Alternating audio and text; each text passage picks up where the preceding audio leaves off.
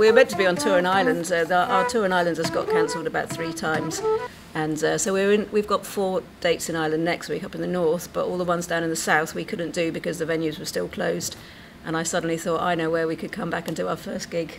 Let's see if they'll have us in Hammersmith. And so it worked out, didn't it? Yeah, it did, really short absolutely. notice, actually. Yeah, absolutely.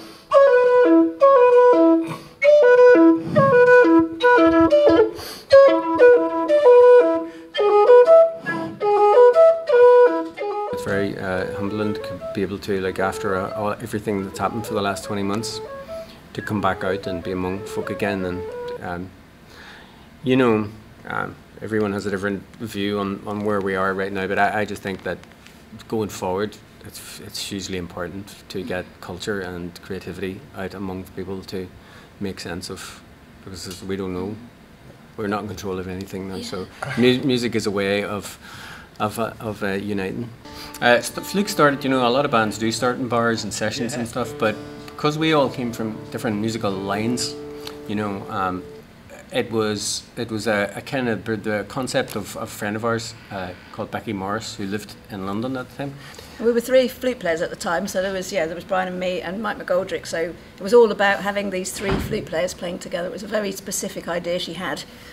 And Mike stayed with us for 2 years or something, did he? Yeah, we did a lot of work, and it was great because at the start Mike had just won the BBC Young Musician of the Year, and as a vehicle for that his award for the following year, you know, he got to play on big platforms at Cambridge Folk Festival, Sidmouth, and we were his band.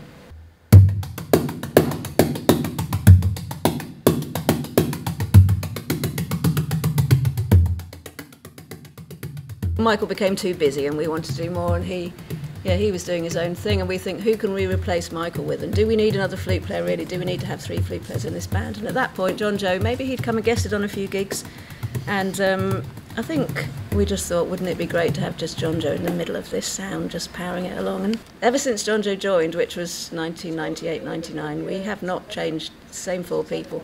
On the top, everything else sounds schmorken, but just a little bit more attack on the top, and maybe just a little bit more in the wedge.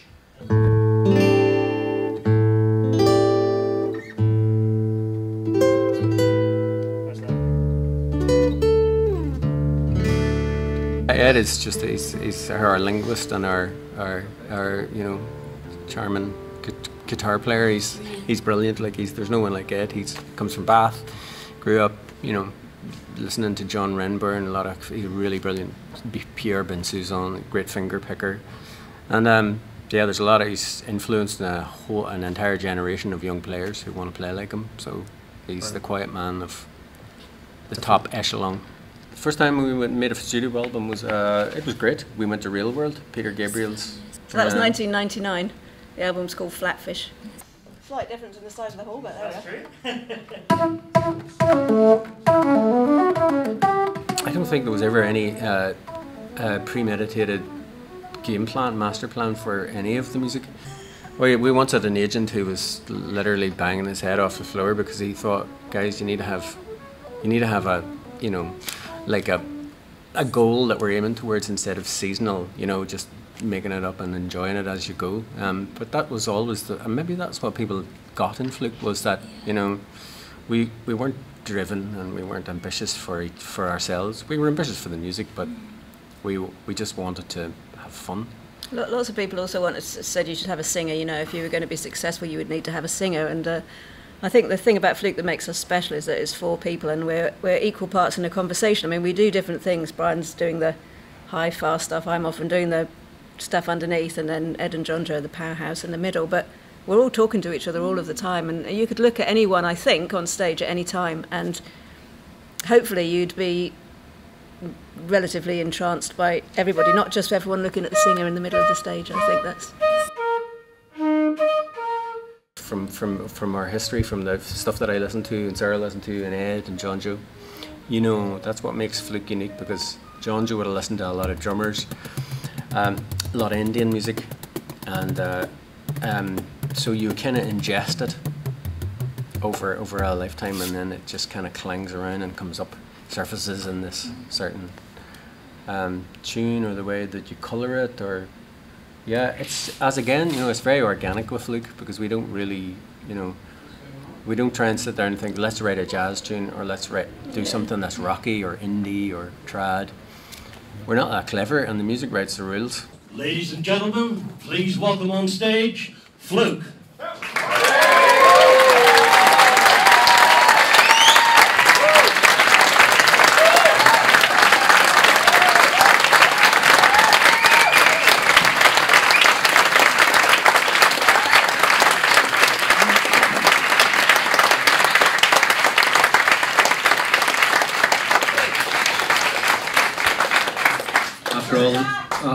After all this time, we were sitting doing a wee interview just before after sound check, thinking back, because I think it was one of our very first gigs 25 years ago. It's crazy, isn't it? And all the way that the centre has evolved, and look at how beautiful this place is, and what a great place to start back after all this time.